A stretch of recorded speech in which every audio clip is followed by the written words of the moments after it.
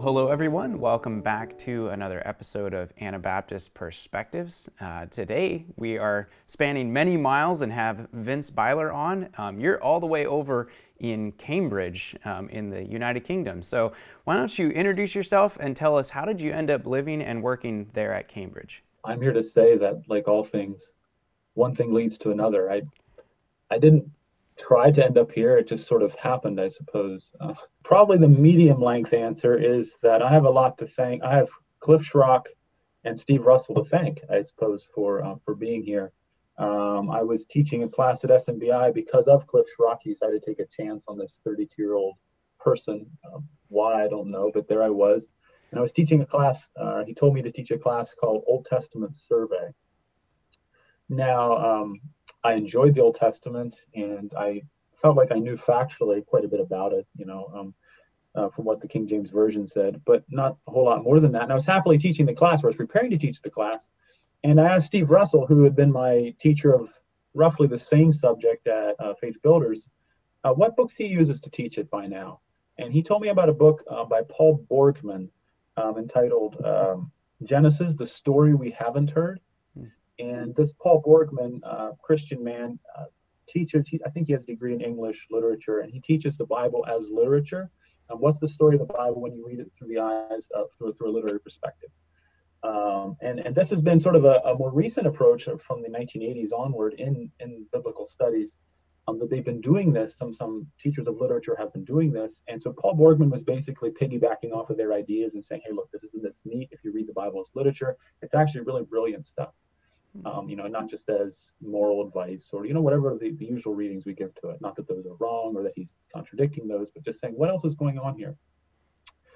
And that was just so interesting to me, completely opened my eyes to certain things that I just really hadn't paid attention to before. And because I was forced to teach it, I could have read the book and not been that effective, but because I was forced to teach it, I was then very interested in what it had to say and what the biblical Hebrew was, because there's a lot of fun things happening. Like if you read the Gettysburg Address that Lincoln said, let's imagine, translate that to another language. If you know another language, translate into that language. Would it have the same power in that language as it has in English? So, Gettysburg Address starts out, 7 years ago, our fathers brought forth on this continent a new nation, and goes on. And it's sort of a neat little summary of some of the founding fathers and Lincoln's interpretation of the founding fathers' views and things like that. But not to digress there too far. Things like, just notice how it starts out, 7 years ago, our fathers brought forth. Like he's using all these words that begin with the letter F. And it's an artful, like if you unpack it, it's sort of an artful way of saying something. He could have said, 80 years ago, some years ago, the founding fathers did something, but the way he did it alliterated in an artistic way that went beyond just the simple message, the simple content of what was being shared. And what I'm trying to say, and doing it not very briefly, is that the Hebrew Bible, the Old Testament, does the same thing in many cases. I realized that by reading Paul Borgman, and then I was like, well, I need to learn some more. Thanks, Steve Russell. Thanks, Cliff.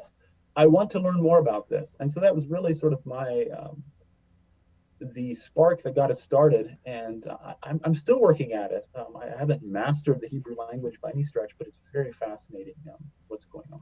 And so that's interesting, because I was in that class when you were teaching that Old Testament survey at SMBI, and it stands out as a really pivotal class for me, because you were helping me look at the Old Testament through a slightly different lens than I was used to, and that was really interesting for me. And I remember that. And intriguing enough, I was actually there in Cambridge visiting you just before COVID came through and shut a bunch of things down. But you're doing a lot of research, I would guess you would say, or classes. Can you tell us a little, what are you actually doing there at Cambridge? Yeah, so I started out with an interest, for my undergrad, to do my bachelor's. I started out an interest in the Hebrew Bible as literature. So I knew I needed to learn biblical Hebrew so that I could read it, I could understand it, I could interpret it through a literary lens.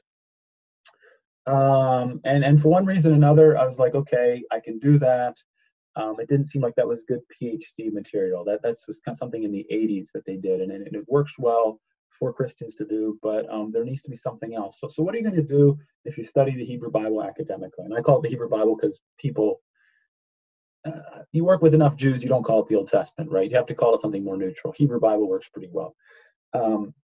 So what do you do in studying the Hebrew Bible? Well, there's a couple of other approaches. One, you could take more of a comparative religious approach, which is problematic, to say the least, for Christians of at least some faith. I suppose it's even problematic for agnostics. I don't know.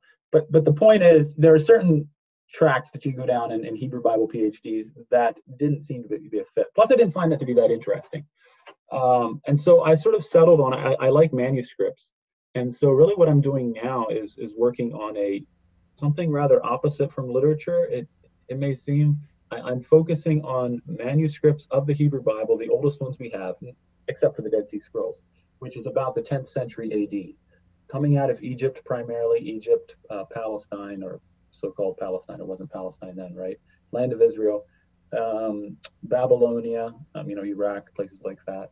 And these old Bible manuscripts are very similar, but there are differences. And I'm working on some paratextual features of these manuscripts, like not the text itself, but like surrounding little notes that have to do with this manuscript. And I'm working up I'm comparing them and saying, I think this manuscript comes from the same scribe as this manuscript, or this script. Whoa. This manuscript is rather different from this one, trying to establish maybe scribal schools, different approaches to the text and things like that. Nothing actually to do with the actual words of the text itself. Okay, whoa, that's fascinating. So you're basically piecing together a historical picture of what it may have looked like when the scribes in different schools of whatever produced these manuscripts 1,000 years ago. Yeah, that's the idea. So there is a lot of information, and I sort of need some time to show you what I'm talking about before I can actually explain what it is I'm talking about. And basically what it amounts to is this. You have the main text, the biblical text of the Hebrew Bible, occurring in usual columns, very regulated. They knew what the text was. They knew how to transmit it. There were no problems with that. It wasn't like people were like, what text are we using? Or is this right? Is this not right? They were just very, very, very concerned, obsessive, like beyond obsessive, to make sure they transmitted it correctly. And so they had all these little ways, or even just showing off how well they knew the text. That seems to be the case in some instances. So what they would do is, beside a word that was maybe unusual, so let's say you decide to spell the word why, W-H-Y, with an I instead of a Y, right? You could do that theoretically. And you have a lot of these spelling differences in the Hebrew Bible. It's not standardized. It hasn't been run through a series of modern editors. So it's spelled differently in different places. Same word, same meaning, different spelling. And they were like, we aren't just going to get the word right, we're going to get the spelling right. And we want to make sure that it's spelled this way here and not there. Like, don't confuse this, please. And so they would note in the margin, make sure you spell it this way. Or they had shorthand notations. It takes a little to get onto how you read them. But they would say it occurs once, or it occurs twice, or it occurs this way and another way like that. And they might give you the reference for it or something like that. And so I'm comparing those, and that's what I'm calling paratextual features. I'm comparing those features which surround the Hebrew Bible text but are not part of that text, and to see where they came from, or to see if I can relate certain manuscripts to other manuscripts. And I'm guessing doing that at the University of Cambridge is a pretty nice place to do it. Like, are there a lot of universities doing this type of research? Like, you have access to the actual originals and things as well? Well, actually, what I'm doing is mostly working with manuscripts from St. Petersburg. Yes, we do have manuscripts here, and yes, this is a wonderful place to do it in Cambridge. There are a lot of manuscripts, but some of the best, oldest Bible manuscripts, the ones that are most complete, are in St. Petersburg, Russia, of all places. Wow. Taken there in the 1800s by a Jewish collector of these things, Abraham Firkovich. And through one thing or another, he ended up giving them, or they were taken to the National Library of Russia in St. Petersburg, and they've been there ever since. Wow. So a lot of my manuscripts are from there. And so I do everything online, and I'm reading manuscripts online. A bit of a follow-up on that then. Why do you feel studying biblical languages is important to begin with? I'll answer that partly by restating what I did say regarding what I read from Paul Borgman. So if you want to read the Hebrew Bible and really get into it, you sort of have to say, okay, English isn't going to cut it. I need to understand what they actually wrote and not the translation. Sort of like you don't want to study I'll go back to my illustration, the Gettysburg Address in translation in French. You want to know it in English if you really want to get whatever it is that it was, to the best of your ability. And so I felt for that purpose, I just really needed to study Hebrew. I couldn't just say, well, King James is good enough for the Apostle Paul, it's good enough for me, whatever. I really needed to look a bit more carefully at what was happening there. So that's one reason that it's very important, I think, if you really want to get to know the text, to enjoy it in the way that it's supposed to be read, you sort of have to read it in the language in which it was written. My excuse for doing this, I enjoy it, is that in most other fields, if you do something in academics, it's like, well, if I'm studying to be a doctor and I decide not to be a doctor when I'm done, I really blew all that money. I wasted it. Or you decide, you're going to, I don't know, be an engineer, and you decide not to be an engineer after spending all the money, you wasted it, or a lawyer, whatever. Well, here's the thing, a nice little catch for Christians. If you decide to study the Bible and end up not using your PhD in biblical studies, you didn't waste anything. So I have something that no one else does. It's always going to be useful. And so it's useful on a personal level. It can be useful on an academic level. I enjoy it. It ticks a number of boxes at the same time in a way that a number of other degrees wouldn't, I suppose. And I guess I'm kind of happy about that. And I like the energy that I can get from that. I find that it's often easiest and best to talk to people who are at the same place in life that I am. Someone else that's, I don't know, in academics, or that's thinking through some Bible problem, or struggling with it, those sorts of things. Those are people that I can connect with best on some of these deep issues for me. And there aren't many people like that from my past. I really can think of almost no one. So it's very lonely. And that's probably more detrimental than anything else, or potential for detriment, because it's hard to stay in community when you're alone. COVID, I suppose, taught us that too, reminds us of that. So we're going to shift again for my last question here. Can you share one thing you've learned from your studies that you think would be of interest to our general audience? Something in your research that you've found intriguing that you would like to share? In terms of the Hebrew Bible more generally, I'll point back to what I did talk about at the beginning with this Paul Borgman guy who wrote the book, the Genesis, a Story We Haven't Heard, where there's a lot of wordplay in the Bible. So they didn't rhyme. Rhyme wasn't a thing, but they used a lot of wordplay in intriguing ways, and sometimes just for fun. They would use it over and over again, the same words, same sounds, similar sounds, partly because they could. There is no deeper theological reason. It just, sort of like the 70 years ago, our fathers brought forth. It's just well done. It's well done. And that's that. And so that's an interesting bit of information that's always passed me by. But it's not just that. Like the stories, I think if we read them carefully, and don't just do the Sunday school reading where we're like, okay, this is a moral situation, it's like, this is moral instruction. Now I need to be like David and not like Goliath. I need to not do like Jonah, because God tells you what to do, you'd better do it. And that's sort of our take on the book of Jonah. And well, let's think about the book of Jonah for a bit. From that song, when God tells you what to do, you'd better do it.